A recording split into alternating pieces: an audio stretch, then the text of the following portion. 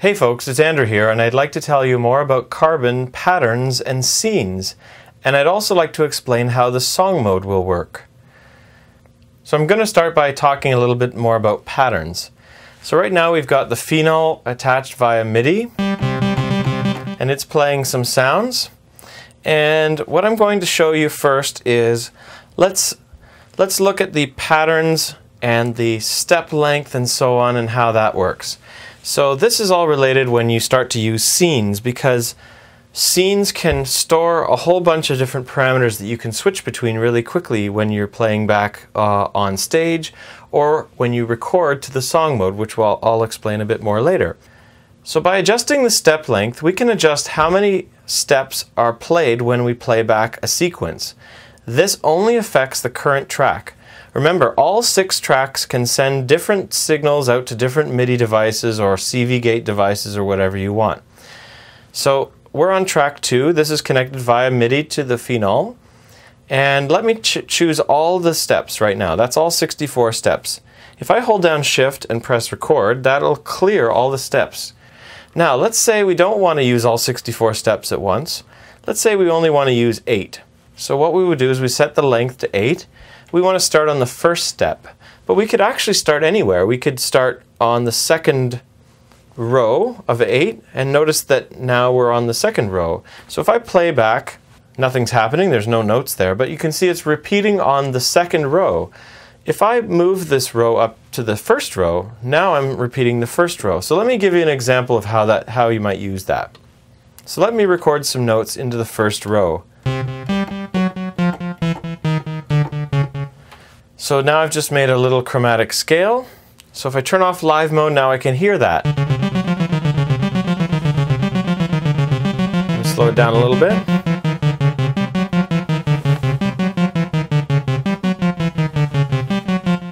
Now let's record a second sequence. Now you can see we've got a different color of gray now because we've got some notes on that part. So let's record another sequence.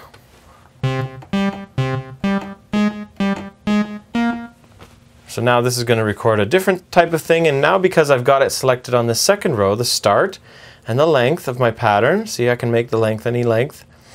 Now when I play it back, it'll start on that second pattern, and if I actually reset it now, it's going to jump to the beginning there. So if I press run,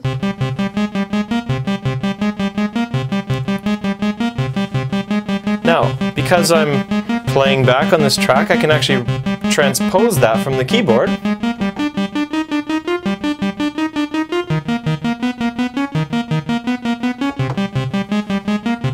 So what I can do is, if I want to play the other sequence we record, I can just back up to that one. Now if I play this,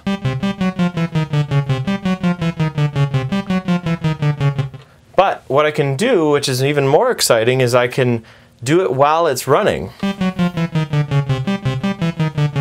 Now so I'm playing a little bit of both sequences.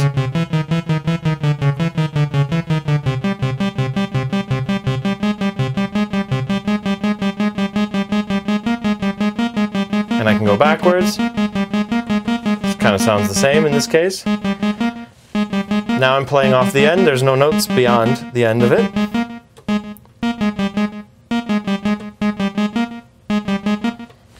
So this is a really powerful way that you can sort of jam and change things around while things are running. When you start using scenes, you can actually record these settings. So right now, let's say I've selected my first row. Now, if I go to scene 2, you can change scenes by using the 6 buttons here. There's 16 scenes as well as 6 tracks. If I hold down scene and press 2, now I'm on scene 2. So I've got a different sort of pattern here, and I'll explain that a bit more in a second. And let's make sure all the tracks are muted. Track mutes are stored per scene, just like a whole bunch of other things. So if I now back up my sequence, so it's got only 8 steps. If I go to check out scene 1, now I have the first row. In scene 2, let me play the second row. So now if I'm in scene 2 and I play the sequence, but if I go to scene 1, now I'm playing the first row.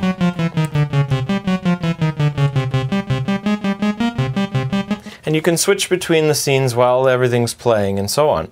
So what you can also do, and now this is where patterns come in. Now we've got this chromatic sequence. This chromatic sequence isn't really that exciting. Just going down. So now I can apply a pattern. And a pattern is a visual pattern that hides and reveals different notes.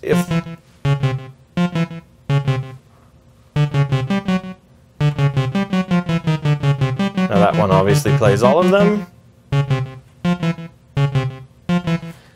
Now I'm on scene 1. If I switch to scene 2, now you can see I've got a different pattern, which is the as recorded pattern. That means it's just showing the notes that you've already recorded. So if I switch to scene 2, now I've got a different pattern overlaid on it.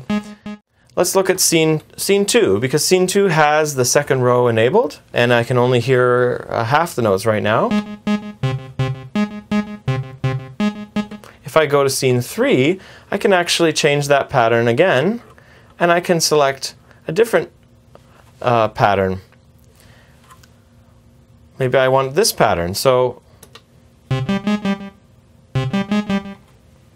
now if I go back to scene 2, it's the same notes, but a different pattern.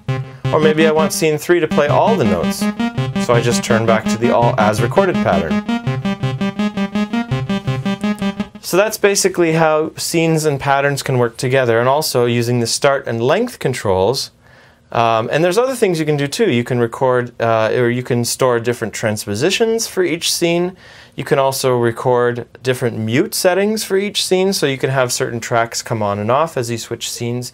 And this is really how you start with a really simple grid of 64 steps per track.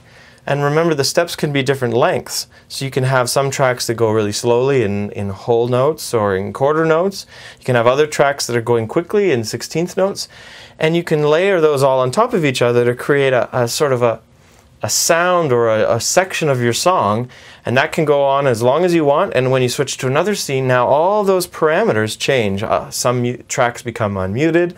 The pattern can change that's affecting which notes get played. Also, the start and end of the regions gets changed as well, so that you can store all these different components. So you can have, let's say this is your second section loop that you're playing. If you go to the first scene again, this is the first section loop. And if you reset, it'll obviously go to the place that's the beginning of that particular section that you've selected. So that's basically how patterns and scenes work really powerfully to make it as a sort of live jamming and sort of composing tool, where you can listen to a scene for as long as you want and then switch to another scene, or you can anticipate what's going on based on maybe someone's doing a solo, or maybe you're doing a solo and you know you want it to repeat a few more times before you switch to the next section or whatever. Now, when song mode is enabled, which is not ready yet, I'm still working on that, that basically will let you take these scene changes as well as the transposition changes, which will move your sequence up and down to play different keys, and it will record those linearly in time. That's really the only sort of linear, sort of tape recorder style part of the of Carbon that we're going to have, is this idea of song mode, which lets you basically chain together. You can either edit them through the machine, or you can record your performance live, and it will record the timing and the changes. And then when you play that back, those transpositions that you're making on the keyboard to shift your sequences up and down, and those changes between scenes will be played back in real time. And what that lets you do is let things run, and then you can go into a track and do a solo. Like, let's say you choose your first track and hit live, and now I've got another sound. It's coming from my Eurorack system through the CV gate outputs. That could be your solo track. So now your piece plays, and you've got your various changes happening, and you're changing keys, and you're jamming in a certain groove for a while, and then switching to another groove, and then you're soloing over top. And that's basically how you create entire songs that play back by themselves. So anyway, I hope that gives you an idea of a little bit more of what you can do with Carbon, and it explains patterns, scenes, and also helps to explain a little bit more about how the song mode will work. If you like this video and you like Carbon, please consider supporting our crowdfunding campaign. Thanks for watching. Bye now.